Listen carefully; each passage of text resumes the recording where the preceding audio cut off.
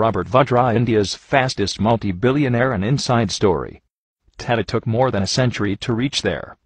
Ambani, even with unlimited political help, took 50 years to become billionaire. But Delhi businessman Robert Vadra took just less than 10 years to become a multi-billionaire. How? Why Indian newspapers and television channels are scared to discuss this story. Reason is simple: Robert Vadra not an ordinary Indian businessman. He is in fact third in line to become India's next Prime Minister. Of course, Robert Vadra is son-in-law of India's power broker Antonio Mano aka Sonia Gandhi. No wonder Indian newspapers and television channels are too scared to discuss this subject. But we live in a free world. Let's freely discuss and applaud phenomenal growth of India's fastest billionaire businessman. Let's start with background of Robert Vadra from a period before his meeting his golden goose Priyanka. Robert in fact only half Indian. He was born to Rajendra and Maureen Wadhera in 1969. Rajendra Vadra hails from Uttar Pradesh and Maureen Akamikdana of Scottish origin. Before entering to India's royal family, Robert Vadra was running a recycle metal business, in simple terms collecting used industrial waste from companies and resell it, as you could imagine, not a golden egg-laying business. It's quite amazing that in next 10 years he grown into multi-billionaire.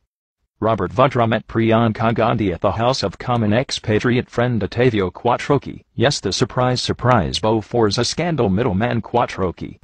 Robert Vadra's marriage with Priyanka was in 1997. But it was followed by tragic and suspicious deaths of his brother, sister, and his father in the next decade.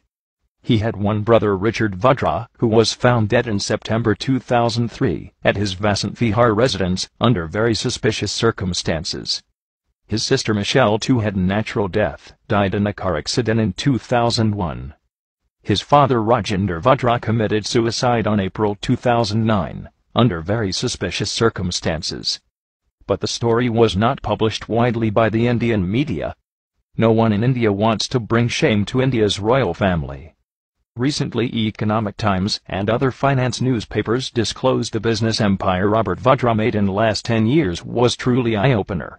Hotels, planes, bars, antique chains, malls around prime locations in India with help of none other than India's #1 real estate company DLF. Also part ownership in DLF Indian Premier League franchise. Most of independent analysts points these phenomenal growth points only one thing: absolutely and shameful corruption and favoritism to Robert Vadra, being Sonia Gandhi's son-in-law. Also remember, DLF was a major builder for scandalous Commonwealth Games in Delhi. We may not dig too much to find why Indian government protected and very reluctant to take actions against Indian Olympic Association President Suresh Kalmati. Surely Suresh Kalmati can blackmail Sonia's government, showing favoritism given to DLF because of Robert Vadra. Apart from DLF malls, Robert Vadra part owns many Hilton hotels, including Hilton Garden in New Delhi. It's very questionable that what kind of expertise will DLF or Hilton will get back from this recycle metal merchant Robert Vadra? Or he is lucky mascot to get through all regulatory hurdles in India? Also, he is in the list of 33 VIPs accepted from security checks and frisking at airports and any Indian embassy, the only one without any government position. Other VIPs, like the Dalai Lama, Chief Justice of India, the President, the Prime Minister, and former presidents. No airport frisking will be very helpful for an antique chain owner like Robert Vadra, especially when he can easily transfer invaluable Indian antiques to his Italian retail shops. Robert Vadra got many business partnerships with India's biggest real estate company DLF.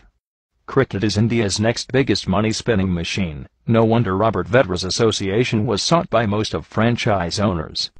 Robert Vadra's association with Calcutta Knight Riders and Shah Rukh Khan is never reported in shameful Indian news media. Other scandal, where Robert Vadra associated, is none other than infamous 2G Spectrum scam. It's alleged that one of the biggest beneficiary companies, Unitech, is 20% owned by Robert Vadra. No wonder Indian government tried and still trying to derail all enquiries on 2G Spectrum scam, though many ex-ministers are in jail now. It's expected that due to involvement people like Robert Vadra, these case will never reach a decisive conclusion. After all, CBI is controlled by Indian Prime Minister Manmohan Singh, who is appointed by Robert Vadra's mother-in-law Sonia Gandhi. Media reports on Robert Vadra's association with Unitech were suppressed by media moguls in India.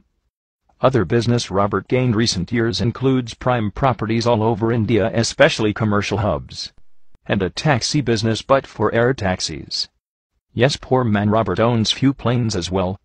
Skylight Hospitality Pvt Ltd, a company wholly owned by Vadra, and his mother Maureen Vadra owns business hotel Hilton Garden Inn, in the upscale South Delhi business district Saket.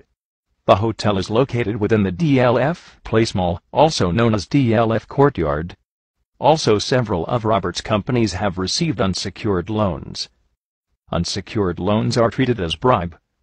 Yes, it's the same reason why Karunanidhi's daughter Connie Moshi in jail now, as she took unsecured loans from Unitech to start Kalinjar TV. Same reason why Dayanidhi Maran facing jail term, as he took unsecured loans from Malaysian company via Aircel to his Sun network. So one rule for them and another rule for India's royal family. It's ironic why India's top real estate company need help from a recycle metal merchant.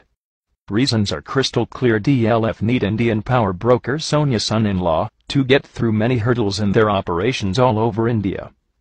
If this is not blatant misuse of power or favoritism, we might need to redefine those words. After the revolutions in Tunisia, Egypt, and Yemen, it's right time for India's 1.2 billion poor citizens to question their corrupt political leaders and media moguls. Join the second freedom struggle of Anna Hazare. Support Gandhians like Anna Hazare, not fake Gandhis.